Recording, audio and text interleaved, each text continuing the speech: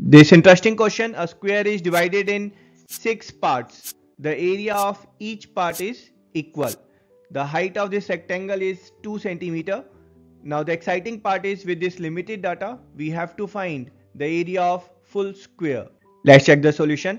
As the area of this green rectangle and blue triangle is equal, so let's mold this blue triangle again to form a blue rectangle which is congruent to this green rectangle. Same way, we can mold this grey triangle and purple quadrilateral into a rectangle congruent to these rectangles.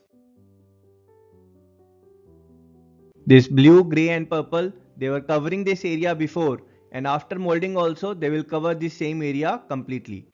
Now the total height of the square is 4 times 2 or 8 centimeter, and thus area of square is 8 square or 64 centimeter square, and that's our answer.